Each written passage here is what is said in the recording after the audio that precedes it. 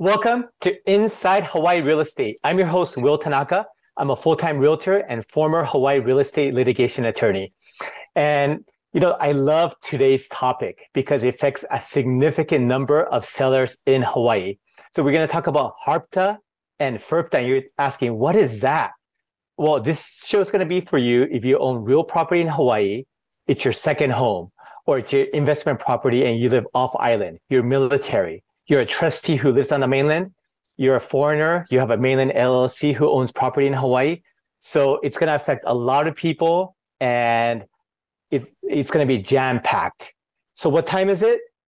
It's showtime, baby. And today we have a very special guest, Brad Konishi CPA. Welcome, Brad. Hey, thank you so much for having me, Will. I haven't had a chance to do this show before, and so I'm looking forward to it. Thank you. Oh, I'm so excited. So just to give everyone background about Brad, he is my go-to person when it comes to taxes about, HARPTA and FIRPTA and real estate transactions. So he's a licensed CPA since 2001. He's an instructor of residential real estate tax rules, 1031 exchanges, and foreign sellers.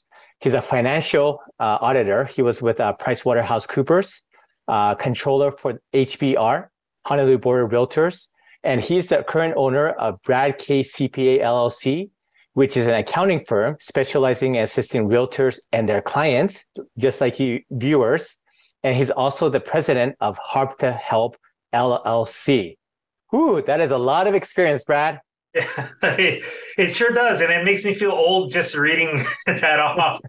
But yeah, just the company that we're focused on now, that I'm focused on now, is HARPTA Help. What we do is we help home sellers who are dealing with issues of HARPTA and FIRPTA, and like you said, this is something that occurs for quite a number of sellers, who are selling real property in Hawaii.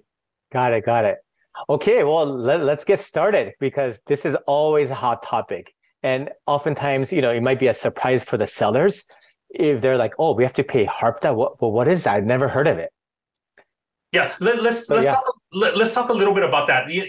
HARPTA is actually an acronym, and it stands for the Hawaii Real Property Tax Act. It's a rule that went into effect, I believe it was probably in the late 80s or early 90s. And the reason why it was put into effect is that Hawaii noticed that, there were some substantial gains that were happening in the Hawaii real estate market then, very similar to what we've been experiencing for the last several years. But what was happening at that time was mainland and foreign investors were taking their proceeds and they were disappearing without paying Hawaii income taxes. So, this is a way for Hawaii to protect themselves, to make sure that, there's some sort of withholding on the sale to make sure that all taxes are going to be covered by the seller. So it's just something like a security deposit of sorts. I see. So for example, like if I own the investment property, I live in Hawaii. When I sell it and there's capital gains, of course, I'm going to be, paying taxes, right? Yes. Well, usually you're going to be, possibly, yeah. Yeah, you're going to be paying taxes, and if you do, this is a way for Hawaii to get some of that money prior to tax time to make sure that they're covered, and that the non-resident Hawaii non-resident pays all of the taxes that they owe. Got it. Okay, so let's start with the basics. So HARPTA stands for, again? The Hawaii Real Property Tax Act. And it's an assessment that's done on the gross sales price. So, you and I were talking a little bit earlier about examples. Let's just use a $1 million home sale example. In the case of a $1 million home sale, the HARPTA that would apply would be $72,500, which is 7.25% of the $1 million. So as you can see, it's a fairly large dollar amount. And it's a lot of money. Yeah, it's a lot of money. It's pretty significant. So people are always looking for ways to try to get over it, get around it, or get through it one way or the other. Okay, so just to make it clear, if a non-resident of Hawaii, they live on the mainland or they're a foreigner, they're selling a Hawaii real property, and let's say you're selling for $1 million. So 7.25%, that has to go to the state of Hawaii tax department. Yep, and I should clarify that it's actually not. Where it all falls, and the responsibility actually falls on the buyer. So the buyer is the one actually responsible for collecting it, even though it's the seller who pays it. But what happens is, when the buyer pays their money to escrow, on the buyer's instructions, if HARPTA applies, in this $1 million transaction, escrow will set aside $72,500, during the escrow process, the contract phase, and then the seller will receive their proceeds less the $72,500. So that $72,500 is now considered to be an estimated tax payment that goes to the state of Hawaii if the seller wasn't able to get a waiver for the HARPTA. Ah, I see. Okay, so this 72,500, the 7.25%, it's not, you just lose it. You have to give it away to the state. Yeah, you lose it, but temporarily. Of course, it feels very painful, especially for people who have not a whole lot of proceeds coming back to them, right? 72,500 can make a really big difference. And so it can be painful, but it's considered to be a prepayment towards any taxes that the home seller might owe for either capital gains, or sometimes in the case of general excise tax. If the homeowner had rentals going on and they weren't paying general excise tax, sometimes the general excise tax could be paid out of that HARPTA. Okay. Well, okay. So it's good news that it's not actually taxed then. Yeah, it's not a tax. It's the way I look at it, and the way I explain it to a lot of our clients is that it's kind of like the difference between paying rent or paying a security deposit, right? With rent, there's the expectation that you're going to pay this amount to your landlord, and your landlord isn't going to give you anything back because you owe the rent.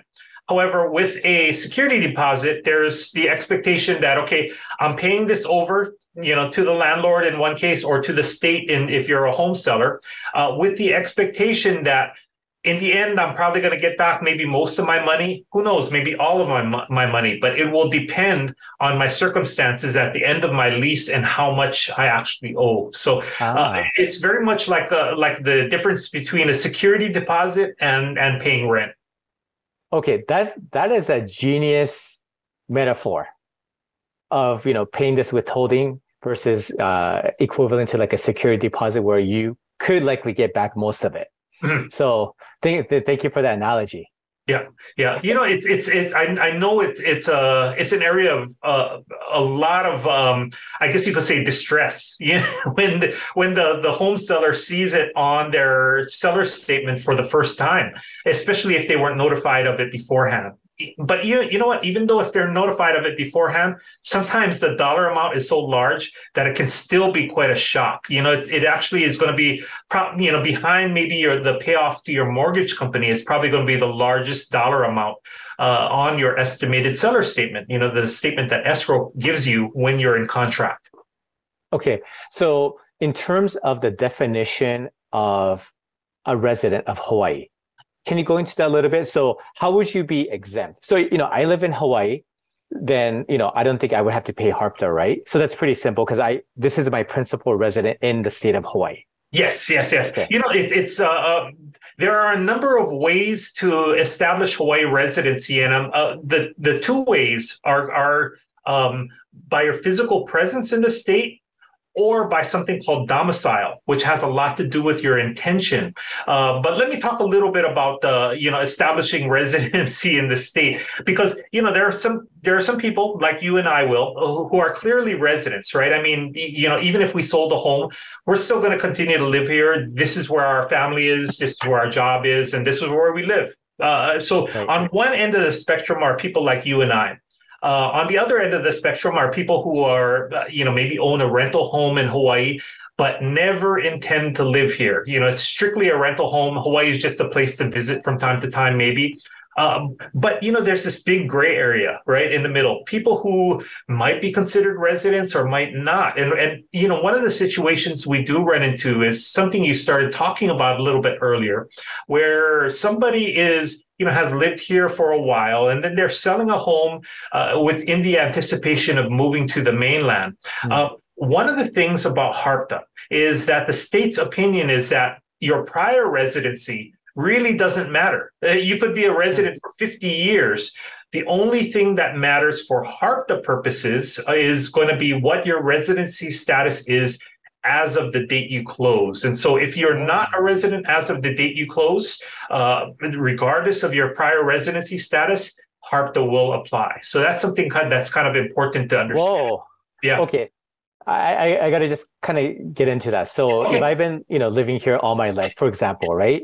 Long-term resident, and, I moved to California in December, and we close in December. Okay. So does that mean I have to pay HARPTA, even though I've been... You may, and it really all depends on where you are at that point in time, right? Okay. But here's the thing, right? I talked a little bit earlier about establishing your residency via physical presence or establishing residency during domicile. So let's look at your situation through this lens. How are we going to establish residency for you? A person who's left Hawaii and is, maybe in the process of moving to California.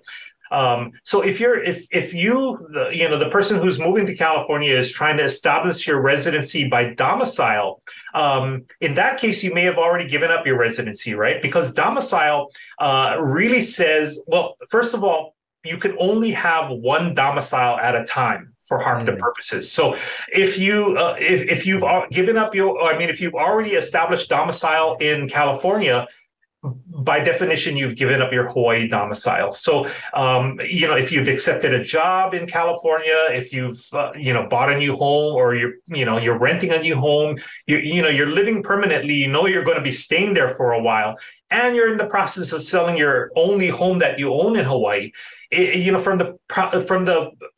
From the standpoint of domicile, it really looks like you've already accepted a new domicile of California. So it's going to be difficult to qualify for residency under domicile. For physical presence, if you were physically present for the entire year, you might be able to, make the argument that, yes, I am a resident because, look, I've been here for a certain amount of time. However, one of the rules about establishing your residency by physical presence says that your physical presence cannot be temporary or transitory. And those two words are pretty important, because if you're in the process of moving out to California, you've established your, a new place to live, and you're only here in Hawaii temporarily, maybe you're here just to sign closing papers or what have you, then in that case, maybe you aren't a resident. So there's really a lot of questions that need to be answered, and everything needs to be looked at on a case-by-case basis. One of the questions I get asked a lot is, how about if I have a Hawaii driver's license, or I'm registered to vote? One thing to keep in mind is there's no one specific action that you can take that turns you from a non-resident into a resident, and vice versa. It really all depends on the totality of your circumstances. Oh, that's a fancy word, totality of circumstance. Well, let's get into military. Okay. Yeah. So if they come from Virginia to Hawaii, they're here for 2-3 years. Are they exempt? Are they considered resident for purposes of HARPTA? That's a great question. We do deal with a lot of military clients. That's why that's kind of a subspecialty of ours. But one thing to keep in mind is that many of the military service members that are stationed in Hawaii actually don't declare Hawaii as their state of legal residency. And let me tell you what that means. Their military income is not going to be subject to Hawaii income tax. So they pay no Hawaii income tax on their military income to the state of Hawaii. If they have a spouse, their spouse might be able to declare that other state as their state of legal residency. And it might be possible for the spouse not to have to pay any Hawaii state income tax as well. So because of that, the state says, because they are allowed this exemption from Hawaii state income taxes, for the purposes of their home sale, we can't consider them to be Hawaii residents. And so when they sell their home, they may be subject to HARPTA.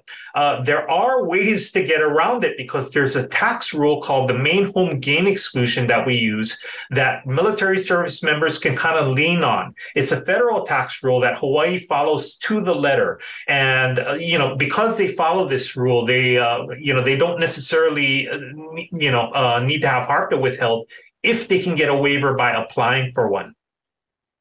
Okay, let's get into that because we have, I believe, a lot of military audience as well. So they come here, they're stationed for 3 years. They're not paying, they're exempt from paying state income taxes to the state of Hawaii. Yes. So now they're going back to the mainland. Okay. Right?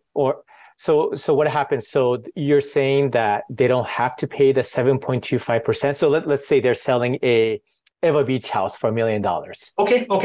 That's a good point. Yeah, I guess I should clarify. Let's use your example. Let's say they're selling an Eva Beach home for $1 million, and they lived in the home, let's say, for the last 2.5 years. So they've been stationed in Hawaii for 2.5 years.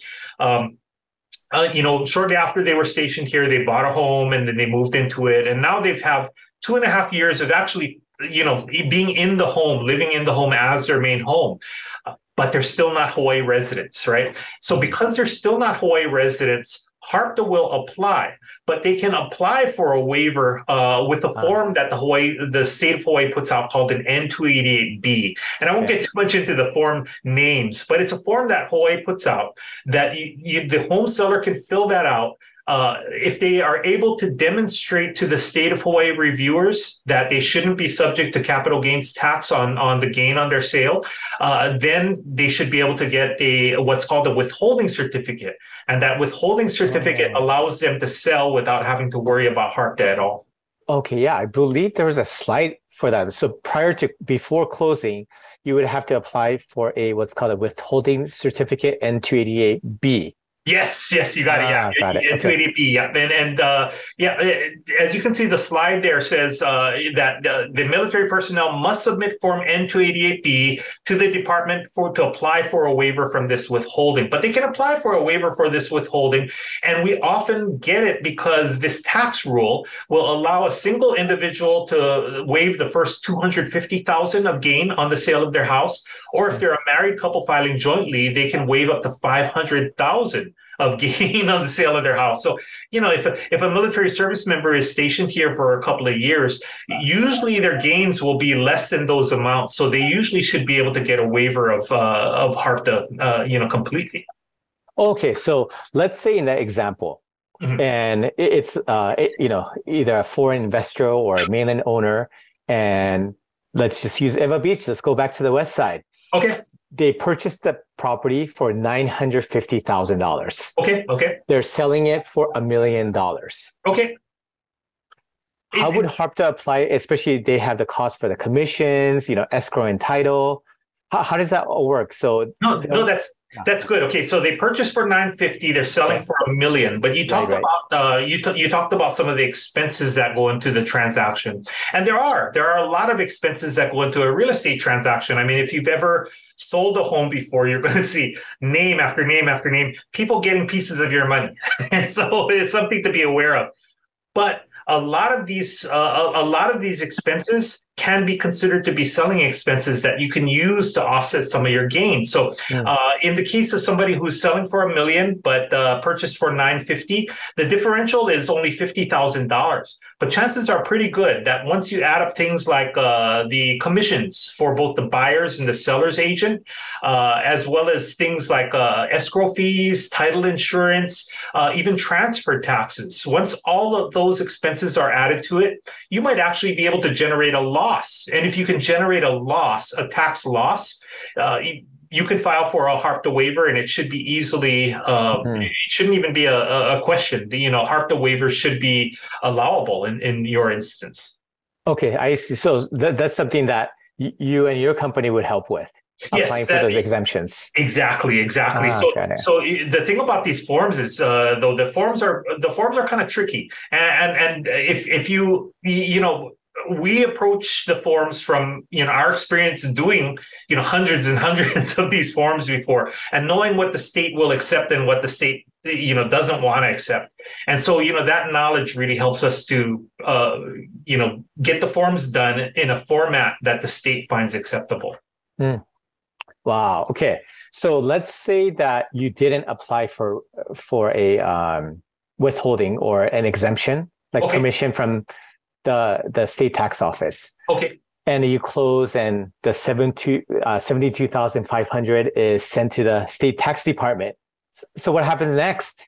Okay, yeah, there are a couple of ways you can deal with it if you weren't able to get a waiver or any kind of reduction in HARPTA prior to closing.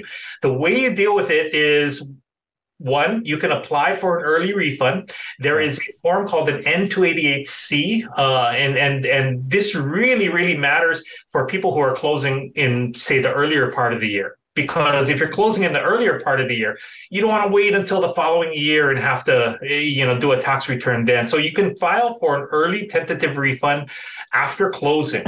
This is something that we do. And surprisingly, what we found is that most refunds for clients who take this route will take between 60 to 75 days from closing until they actually receive a check in the mail. So applying for the early refund is a possibility, but if the person doesn't want to apply for an early refund, they can wait until the following year, and they can fill out a Hawaii income tax return. When they fill out a Hawaii income tax return, they should be able to get a refund back that way as well. So there are a couple of ways to deal with it. One is that early refund, or the second would be a tax return after closing.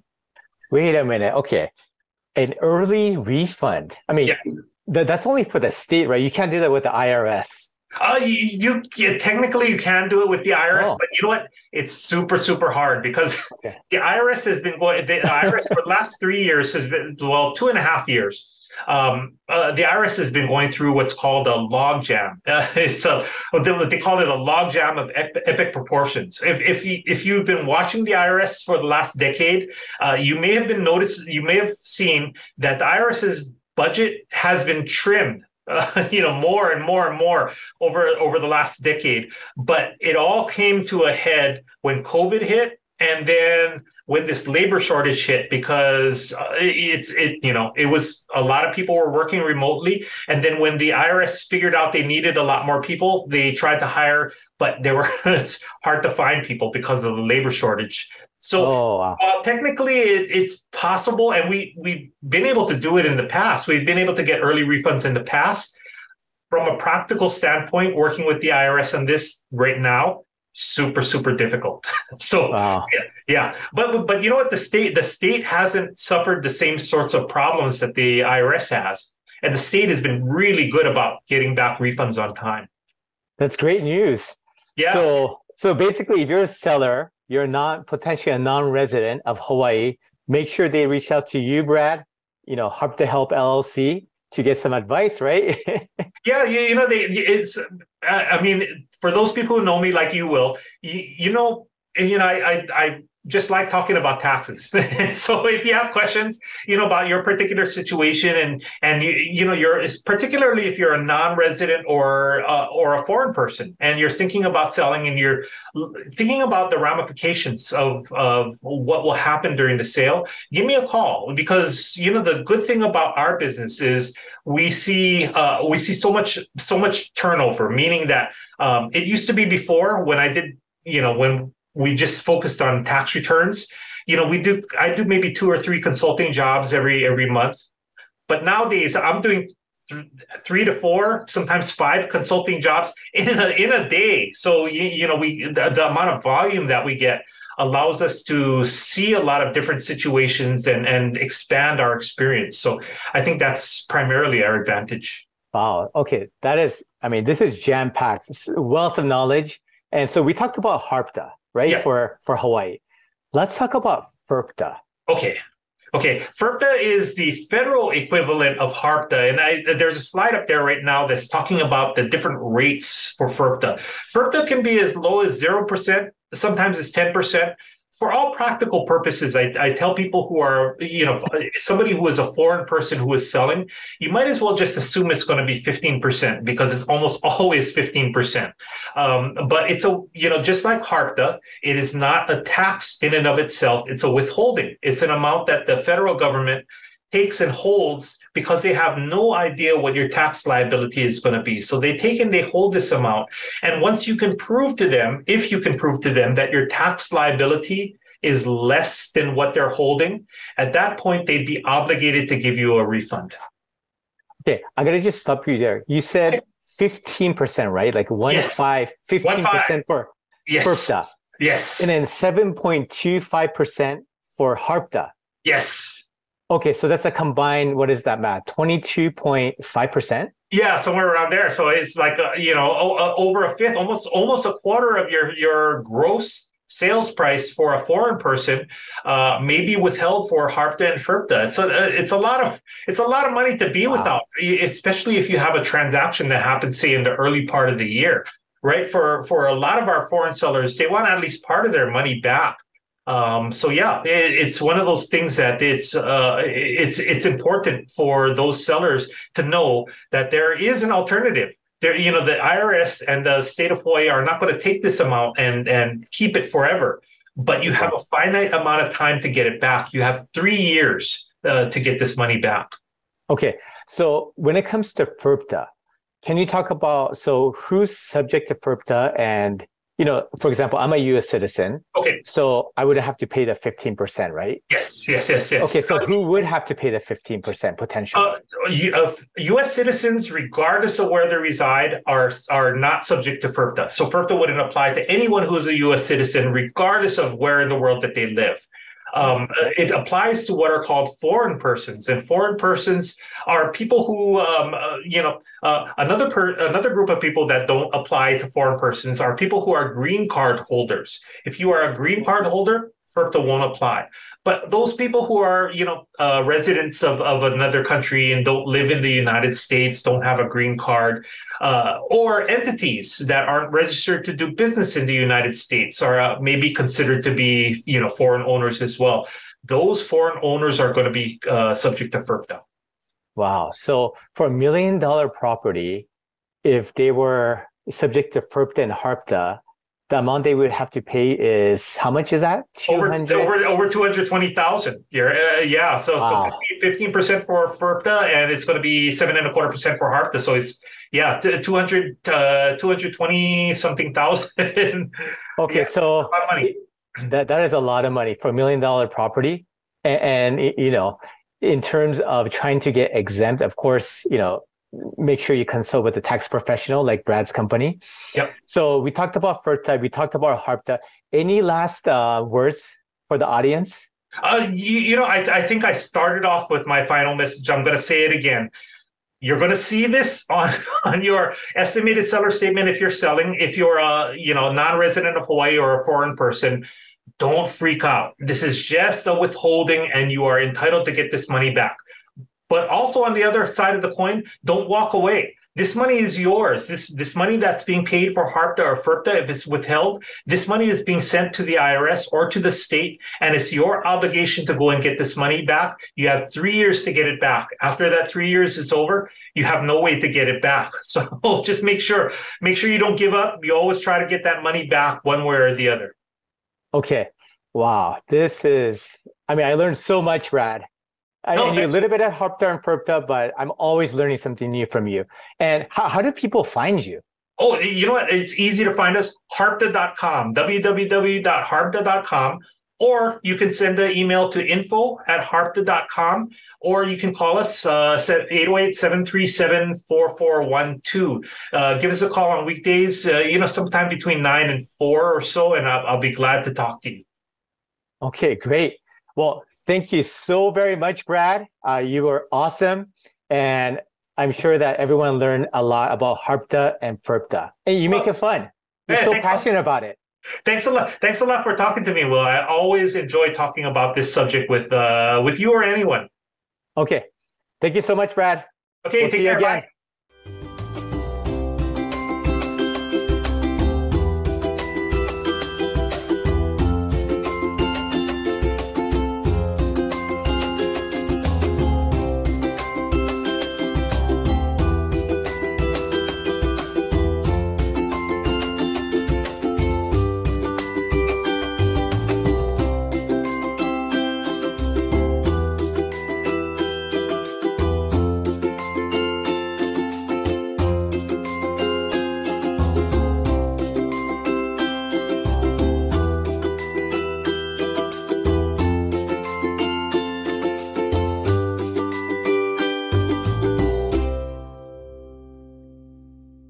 Thank you so much for watching ThinkTech Hawaii. If you like what we do, please like us and click the subscribe button on YouTube and the follow button on Vimeo. You can also follow us on Facebook, Instagram, and LinkedIn, and donate to us at thinktechhawaii.com. Mahalo.